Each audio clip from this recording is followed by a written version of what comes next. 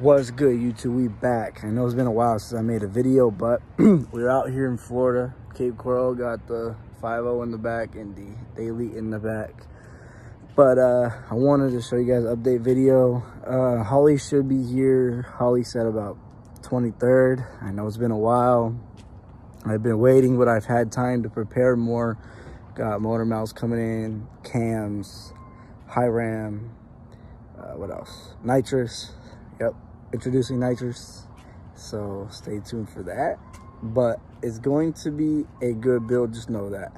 I'm gonna be showing you guys some new stuff I did with the car since last video. We got a really nice mod, but we already got put on. It's beautiful, and I'll show you guys that right now.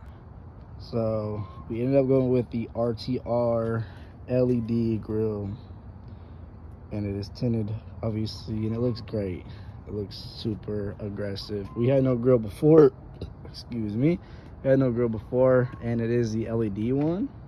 As you guys can see, it is so menacing, and I'm just glad I bought it.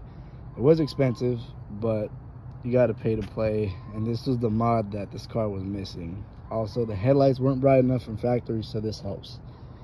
Tip to you guys. But yeah, the grille was worth it. It's pretty much all we've done with the car. I guess I can show you guys the wing too, since it is a new mod, I guess. So I'll show you guys that right now. It is a OEM GT500 track pack, or handling pack, I guess. 350 has it, Mach 1 has it, the wicker bill. This has a custom forged carbon fiber wrap. It's super hard to see right now. I don't know if you guys can see it, maybe a little bit, but it is dark. So it looks super nice from the back, obviously. Tinted tail lights look great. Got the carbon fiber. Deck lid is super hard to see at night too. I'll turn on the tail lights. Looks super aggressive. If you think about tinting the tail lights, it's a good option. But I'm gonna be going with the S650 Euros soon. I don't exactly know when, but soon.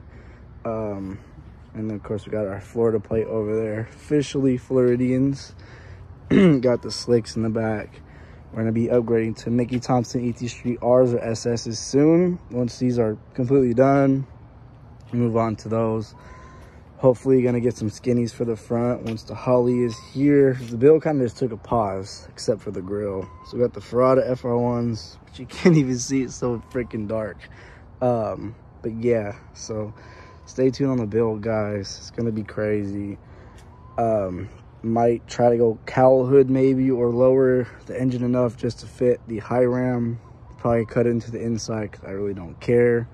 You know, this is the bucket project car now, since we're gonna be getting hopefully another car added to the fleet in the next few months, hopefully. But yeah, so hope you guys enjoyed the video, and you know, when the mods are here, get back to you guys on that, and we are going to be killing the competition. Best believe that. Hopefully 200 shot, 250 shot, that works with only high ram applications. Is gonna be crazy, y'all. We finna go crazy on this build. It looks already so good as it is. So make sure you guys stay tuned. So make sure you guys stay tuned to the channel. Like, comment, and subscribe. We love the support over here. It's gonna be crazy. I'm hoping to set the all-time NA record. So, and believe me, I will pour as much as I need to do that, because there's all these boosted cars running 8s. I want to be the first NA car to run low 9s or high 8s. So stay tuned, y'all. Love you guys. Like, comment, subscribe, and we out. Peace. Before the video ends, also, we gotta tell you guys what I'm gonna be running for it. I got the PMAS fender well intake for the throttle body, which is a ported Twin 69. You see the beautiful port job. Yeah, brand new. Never used before. VMP Twin 69. It says it on the top. There it is, 69. You know, so, and I got the fuel line kit for the Holley, breathers, rest of the fuel line kit for the Holley. Shout out to, where are they? match 760. That's where I bought these from. So, you know, good build. Go follow him. And then this is the 6 or 8 AM line kit for the Holley. So that's how you make it work on your Gen 3 Coyotes. I got the whole kit fully optioned out. So you have everything we need from Juggernaut Performance and a full 120mm PMAS. So like, comment, subscribe. We out for real this time.